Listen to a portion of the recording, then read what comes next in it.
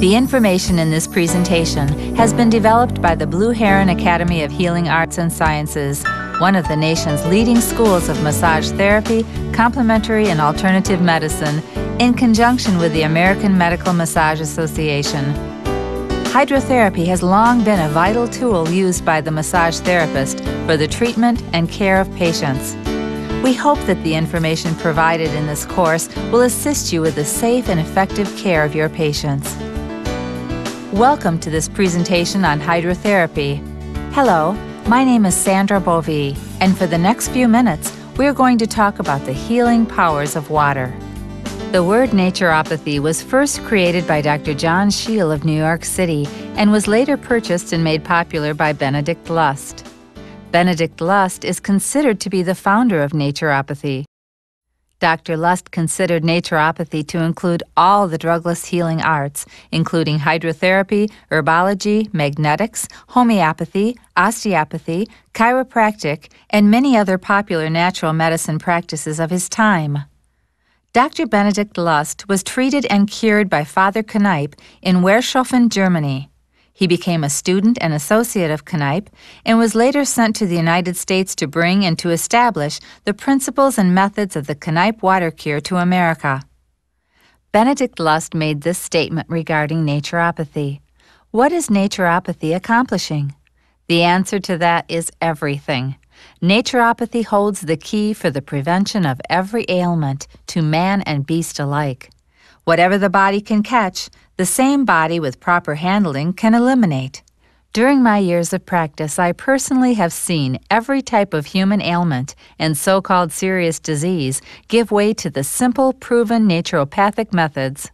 Contemporary definitions of naturopathic medicine are often based upon differences in philosophy regarding natural health care, education and training, and membership in the various professional trade associations that represent naturopathic physicians. The American Association of Naturopathic Physicians, AANP, for example, defines naturopathy as naturopathic medicine practiced by doctors who have attended a 4-year, full-time, accredited naturopathic medical school. In addition to the AANP, there are many other naturopathic organizations and associations that have different philosophies, standards of practice, and educational and training standards. A loose definition does exist between what is called medical naturopathy and true naturopathy. Medical naturopathy includes the definition provided by the AANP as described above and tends to include a number of medical practices including laboratory analysis, radiological imaging, obstetrics, and minor surgery. Another possible difference between medical and true naturopathy may be the reliance on synthetic nutraceuticals by the medical naturopath, but this practice is not always a clear distinction between the two kinds of naturopathic practice. True naturopathy adheres to traditional naturopathic philosophy and practices as is closely related to the nature cure and natural hygiene movements. Both of these movements were popular in the United States at the time of naturopathy's birth in the early 1900s. True naturopathy employs the techniques and treatment protocols of homeopathy, hydrotherapy, herbology, and natural dietary consultation. Consider this definition of naturopathic medicine. Naturopathic medicine is a specialized system of health care and a healing art, science, philosophy, as well as the practice of diagnosis, treatment, and prevention of disease. Naturopathy is distinguished by the principles that define it and determine its practice. The principles of naturopathy are based upon the objective and systematic observation of the fundamental nature of health and disease and continue to be redefined by scientific research. Naturopathy utilizes procedures, methods, techniques, and protocols that are consistent with the fundamental principles of natural health and that are employed based upon patient individuality. Naturopathic physicians may be primary health care providers or consultants that work within the total medical health care system. The methods used by a naturopath may include modern and traditional, scientific and empirical procedures. According to the Council on Naturopathic Registration and Accreditation, naturopathic doctors are trained specialists in a separate and distinct healing art which uses non-invasive natural medicine. They are not orthodox medical doctors, MDs. Naturopathic doctors, NDs, are conventionally trained in subjects such as anatomy, physiology, counseling, dietary evaluations, nutrition, herbology, acupressure, muscle relaxation, and structural normalization, homeopathy, iridology, exercise therapy, hydrotherapy, oxygen therapy, and thermal therapy. Some practitioners are also trained in additional specialties such as acupuncture or natural childbirth. Naturopathic doctors tailor the healing modality to the needs of the individual with methods which are effective for both chronic and acute problems. Naturopathic doctors cooperate with all branches of medical science, referring individuals to other practitioners for diagnosis or treatment when appropriate. In practice, naturopathic doctors perform lifestyle analysis, laboratory testing, nutritional and dietary assessments, metabolic analysis, and other evaluative procedures. They are trained to use a wide variety of natural methods which involve the individual in the healing process. Naturopathy is based upon a belief in the body's innate God-given natural ability to heal itself when given an appropriate internal and external healing environment. Naturopaths are not involved in the practice of medicine and do not use drugs or pharmaceuticals, nor do they perform abortions or surgery other than minor first aid. They have traditionally been referred to as drugless doctors. In reality, naturopathy deals with wellness and relief from conditions which are the result of stress, whether from mental, nutritional, environmental, or physical factors. Naturopathic doctors, NDs, have participated in a specialized course of study and received degrees in naturopathy. Some states license naturopaths and regulate the profession. In those states, the naturopaths must also have passed a national or state board examination, and their practice is subject to review by a state board of examiners. Several naturopathic professional organizations also require the candidate to pass a proficiency test in naturopathy in order to join their organization. Did you know that in 1983, the World Health Organization recommended the integration of naturopathic medicine into conventional healthcare systems? In 1994, Bastyr University of Natural Health Sciences, a naturopathic medical school, was awarded almost $1 million in research funds from the National Institute of Health's Office of Alternative Medicine to research alternative therapies for patients with HIV and AIDS. Graduates of accredited naturopathic medical colleges are required to have more hours of study in basic sciences and clinical sciences than graduates of Yale or Stanford medical schools. The anti-cancer diet recognized by the National Cancer Institute was first published in a naturopathic medical textbook in the 1940s. Graduates of accredited naturopathic medical colleges receive more formal training in therapeutic nutrition than MDs, osteopathic physicians, or registered dietitians. The government of Germany now requires conventional doctors and pharmacists to receive training in naturopathic techniques because they have been found to be so cost-effective.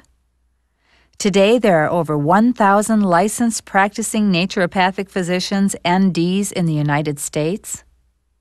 As of August 1996, 12 states in the United States and 5 provinces of Canada now license naturopathic doctors as primary care physicians.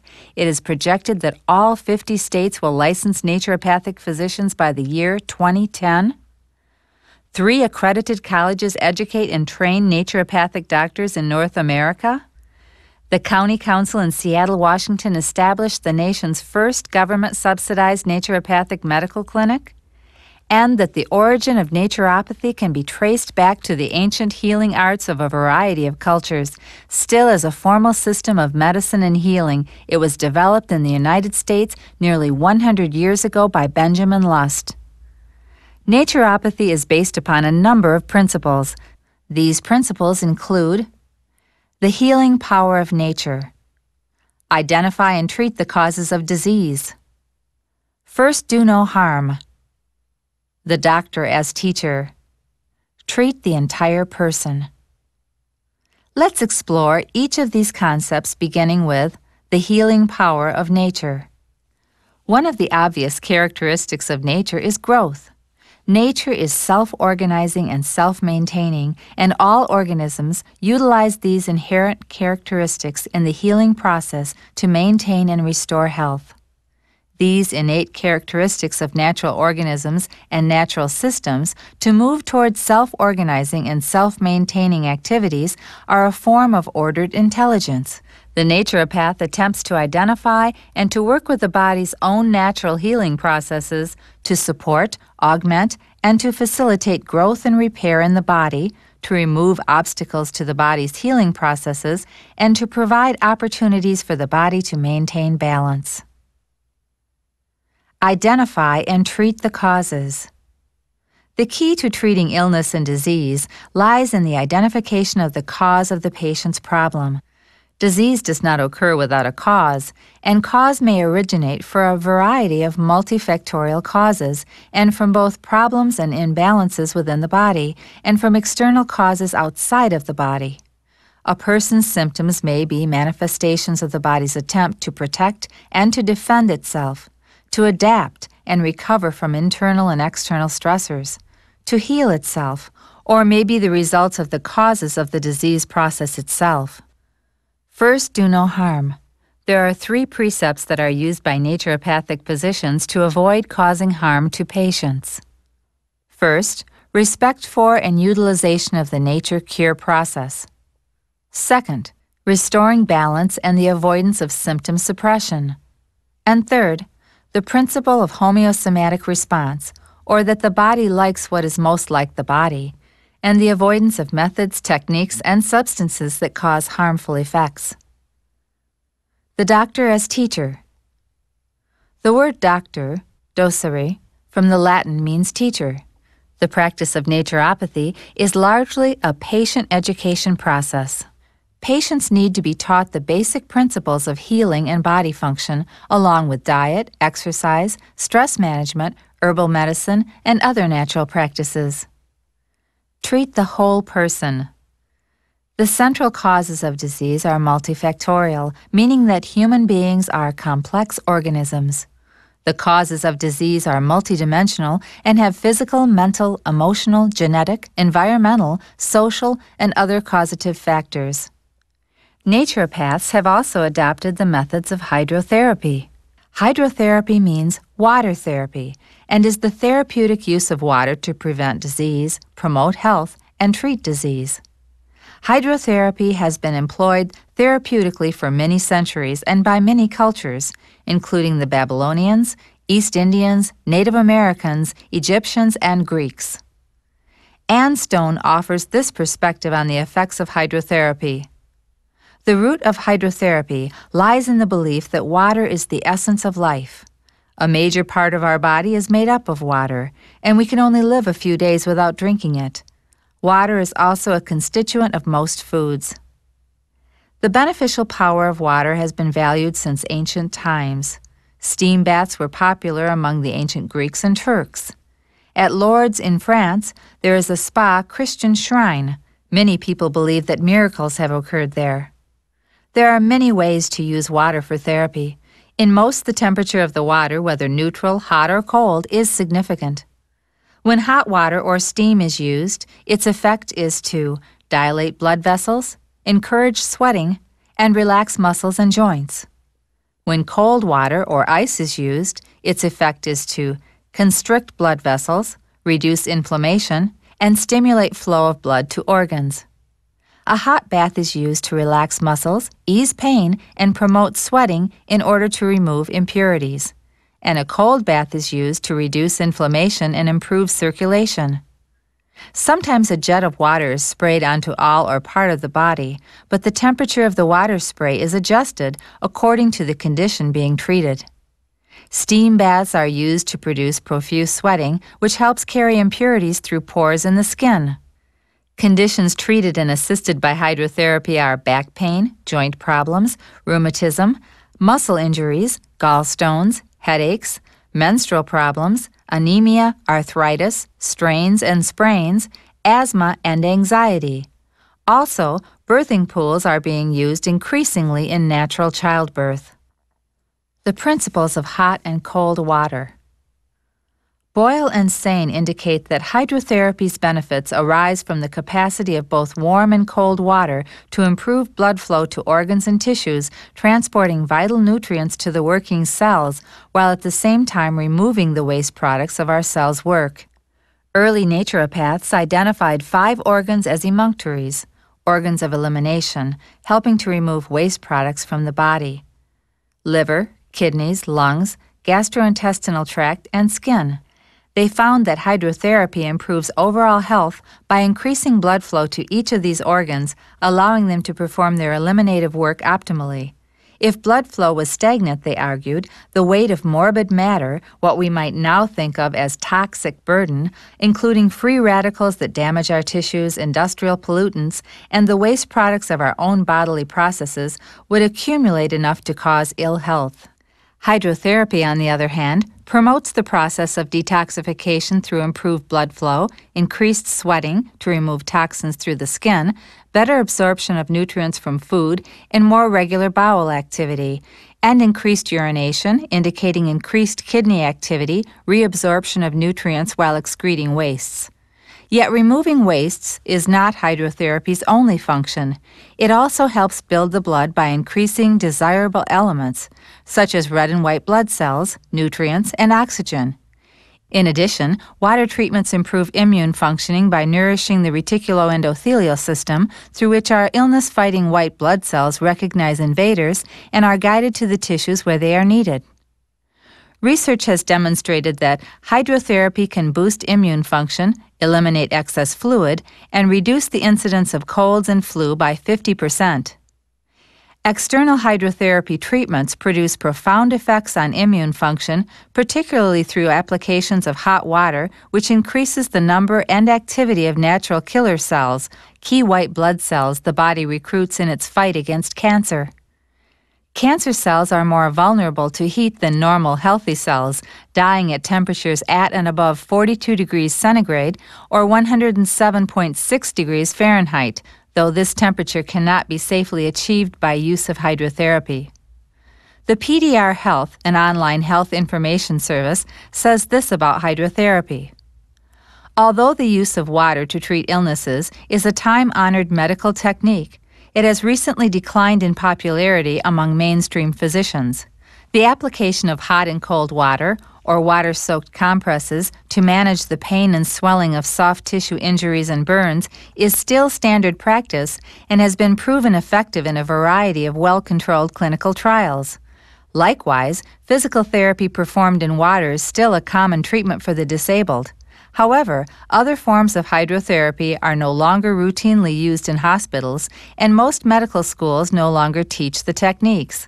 The hydrotherapy formerly used in psychiatric clinics is now considered obsolete. In the world of natural healing, however, hydrotherapy continues to claim devoted proponents. Techniques such as constitutional hydrotherapy and hot fomentation, both of which seek to rid the body of toxins, are advocated for a wide range of diseases. Watsu, a sort of aquatic version of Chinese deep tissue massage, is said to help pain, stiff joints, spasticity, and tension. Although none of these techniques have been validated through clinical trials, practitioners point to a growing file of case studies as proof of their success. Among hydrotherapy's more conventional uses are treatment of soft tissue injuries, musculoskeletal injuries, back pain, arthritis, premenstrual syndrome, menstrual cramps, diabetes, and other diseases that impair circulation, balance disorders, and muscle weakness. Let's review the physiological effects of hot water applications that are at a temperature of 98 to 104 degrees Fahrenheit. The effects are: 1. Blood moves toward the area of application, initially. 2. Immediate. Vasodilation. 3. Post-effect. Vasoconstriction. 4. Short application. Less than 5 minutes is the stimulant. And 5. Long application. More than 5 minutes is a depressant. Let's review the physiological effects of cold water applications that are at a temperature of 55 to 65 degrees Fahrenheit. The effects are: 1. Blood moves away from the area of application initially. 2. Immediate. Vasoconstriction. 3. Post-effect. Vasodilation. 4. Short application, less than 5 minutes is a stimulative. And 5. Long application, more than 5 minutes is a depressant. One therapeutic approach that is used by hydrotherapists to stimulate the cells, tissue, and organs of the body is to use short alternating applications of hot and cold water. Hydrotherapy has direct and indirect effects on local and general body blood circulation and fluid dynamics, such as effects on lymph and interstitial fluids. A method of hydrotherapy that mobilizes blood or lymph from one part of the body to another, such as the primary area of treatment, is called the derivative method. The theory of derivative hydrotherapy is to decrease the fluid, such as blood or lymph, in one area of the body or body part by increasing the amount of blood or lymph in another body area or body part. Another method of hydrotherapy treatment is called retrostasis. Retrostasis is the driving of blood or lymph from one area of the body to another. An example of retrostasis would be applying cold to the head and heat to the feet for a headache caused by cerebral congestion. The precautions and counterindications of hydrotherapy include: 1. Use caution and frequent monitoring of elderly, pediatric, obese, and debilitated patients. 2. Avoid the use of excessive heat, blistering, scalding, and burning. 3. Avoid the use of excessive cold, skin and cell damage. 4. Skin conditions that may be further irritated. 5. Skin conditions worsened by moisture. 6. Cold is contraindicated in debilitated patients. 7. When using alternating hot and cold water applications, always begin with cold. Make the hot application longer in duration than the cold application, and end the applications with cold. Let's look at how hydrotherapy is applied in the treatment of patients, beginning with the cold compress application. Whether applying heat or cold, these applications will always be made to be more effective if heat and cold is applied through a fabric or cloth material, cotton or wool flannel, for example, that has been soaked in either hot or cold water, as opposed to applications of dry heat or dry cold. Both dry heat and dry cold contribute to fluid congestion or edema in the area of application. The hot foot bath application is applied as follows. Fill a small tub or container with 104 Fahrenheit water and put both feet into the tub. Drape the lower extremity with a blanket so that it covers the tub of water. Over the next 5 minutes, gradually add hot water to bring the temperature to 110 Fahrenheit. Let the feet remain in the water for 10 to 30 minutes at a constant 110 Fahrenheit. Apply a cold compress to the head or forehead if needed. At the conclusion of the treatment, pour cold water over the feet and ankles. This hydrotherapy treatment protocol will increase general blood flow through the entire body and is good for patients with restricted blood flow, cold extremities, or high blood pressure. The hot application will increase metabolism and can raise body temperature. When body metabolism, temperature, and lymphatic fluid flow and exchange is increased, so is the effectiveness and activity of the immune system. A hot compress or hot application is more effective when heat is combined with cold and hot water. To apply a hot compress, soak a cotton towel in cold water and wring the water out of it so that the towel will not drip. Wrap this cold compress around or place it directly over the area to be treated. Over this cold and damp towel, place a barrier of plastic. Over the plastic, apply a warm, not hot, heat pack or waterproof electric heating source. Since this application is a mild application of heat, the duration of application can be 60 minutes or longer. The initial application of a cold, damp towel causes vasoconstriction, which is gradually followed by vasodilation. Wet sheet pack applications are used to reduce fevers and to promote sweating and relaxation. Set up the treatment table with a table cover and 3 to 5 layers of cotton sheets. In this hydrotherapy technique, the entire body is wrapped with a cold, wet sheet and covered by several layers of dry sheets, 3 to 5, and a solar blanket. Cover the patient in a single layer of sheet and then wet a second cotton sheet in cold water. Wring the sheet out so that it does not drip and cover the first layer of sheet and the patient in the cold, wet sheet. Add several more layers of dry cotton sheets over the cold, wet sheet, 3 to 5 layers, and wrap the patient in a solar blanket. The patient should be completely wrapped in the sheets, and the blanket and a towel should be placed around the patient's neck and over as much of the face and head as is possible without causing breathing difficulties. Make certain that the patient can breathe easily and freely. The room temperature should be slightly warmer than usual, and you may also use additional sources of heat such as a heat lamp, hot water bottle, moist heat packs, thermophore, or electric heating pad. The patient should be checked periodically to assure that they are warm and comfortable and not chilled. The patient will experience several stages of response to this method of hydrotherapy. Stage 1, 5 to 20 minutes, cooling and body temperature reduction of the body. Stage 2, 15 to 30 minutes, neutral, no significant response in the body. Stage 3, 30 to 60 minutes, heating and increased body temperature. Stage 4, 60 minutes or more, sweating and relaxation of the body. Stage 1 is used to reduce fevers and Stage 3 to encourage healing processes in the body. The length of time of treatment with this method must be matched to the needs and health status of the patient. Stage 4 is too intense for debilitated, weakened, or seriously ill patients. Stage 4 is contraindicated in patients with anemia. Constitutional hydrotherapy. Constitutional hydrotherapy was developed by Dr. Otis G. Carroll and is generally considered to be an improvement on the earlier work of Father Sebastian Kneipp.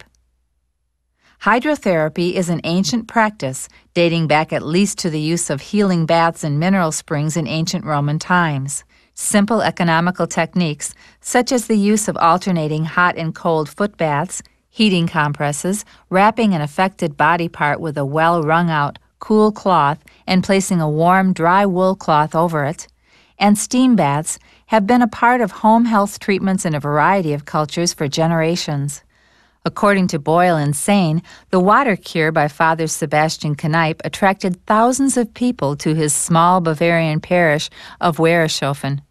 Dr. Otis G. Carroll, one of the founders of naturopathy in the early 20th century, became a proponent of hydrotherapy after receiving a successful treatment from one of Father Kneipp's students. Also an electrician, Dr. Carroll not only developed and refined Kneipp's methods, but also combined them with the emerging practice of electrotherapy to produce constitutional hydrotherapy, a mainstay of water treatment today. This combination of applying moist towels, alternately hot and cold, to the chest, abdomen, and back, and use of a gentle electrical current enhances the immune response, improves the body's capacity to absorb and utilize nutrients, encourages the removal of cellular and environmental wastes, and promotes a healthy balance between the two parts of our autonomic nervous system, the fight or flight sympathetic and the rest and digest parasympathetic systems, which regulate all our bodily processes. Constitutional hydrotherapy combines systematic application of hot and cold wet towels and the administration of mild electrical stimulation to various muscle groups. The method presented here does not include the use of electrical therapy, but it is described in the information to follow. Before starting the therapy, the therapist conducts a physical examination to evaluate the patient's condition and to gain baseline body information, including body temperature, blood pressure, and heart sounds. After this examination of the patient is concluded and it has been determined that constitutional hydrotherapy is safe for the patient, the therapy is delivered in a series of stages, beginning with Stage 1, where the patient is placed in the supine position. This stage, Stage 1, will last for approximately 30 minutes. The following instructions describe the step-by-step procedures of Stage 1. Cover the torso of the patient with 2 hot, wet towels wrung out so that they are moist but not dripping and folded in half. The temperature of the towels should be about 120 degrees Fahrenheit. Once the towels are in place, cover the patient in a solar blanket, leaving it loose so that air can circulate around the body. The towels and blanket are left in place for 5 minutes. Once the towels have cooled down, place a new set of hot towels over the original ones. Then flip the towels so that new ones are next to the patient's body and remove the old ones. Leave the new hot towels in place for 5 minutes and then place folded cold towels over the hot towels and flip the towels again.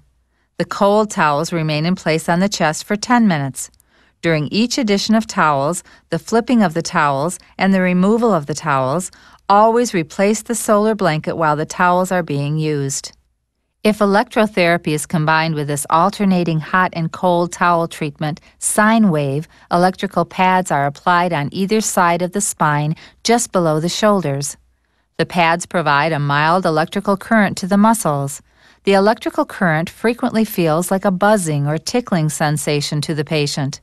This application and the sensation is not painful. The electrotherapy session is normally conducted for 10 minutes. The electrotherapy pads can be directly placed over areas of involvement, such as an injury or bone fracture. After the 10 minutes of electrotherapy have been concluded, remove the cold towels and continue with the electrotherapy for another 10 minutes by positioning the electrotherapy pads as follows. One pad is placed directly over the center of the lumbar or low back region. The other pad is placed directly over the solar plexus region. Electrotherapy techniques are contraindicated for patients with cardiac pacemakers and other contraindications for electrotherapy such as metal implants. In Stage 2, the patient is prone, and the entire process, as has just been described, the alternating of hot and cold towels is repeated. The electrotherapy process is not repeated. We do not recommend attempting to practice the electrotherapy portion of this procedure without detailed personalized instruction. Constitutional hydrotherapy is contraindicated in the following cases and in patients with an acute bladder infection, acute asthma, malignant fever, an oral temperature less than 97 degrees Fahrenheit, heart conditions, a pacemaker, kidney disease, bleeding disorders, loss of sensation or pain, metal implants, organ transplant patients, frail elderly debilitated patients. The final hydrotherapy technique that we want to review with you in this presentation is the hot fomentation application. The hot fomentation application is applied as follows. With the patient prone, place a dry sheet over the patient, then place hot, moist towels over the dry sheet. Place several layers of dry towels over the moist towels and then another dry sheet. Cover the patient with a solar blanket.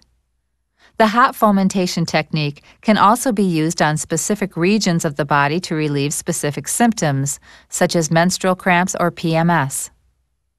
The length of application of the hot fomentation technique can be from 20 to 60 minutes. The frequency of treatment depends upon the condition being treated and whether the condition is acute or chronic. As has been indicated in this introductory presentation on hydrotherapy, water therapy has been used safely and effectively to treat the aches, pains, and ills of mankind for thousands of years. We hope that you will now be able to use a few of these basic hydrotherapy techniques for the benefit of your patients.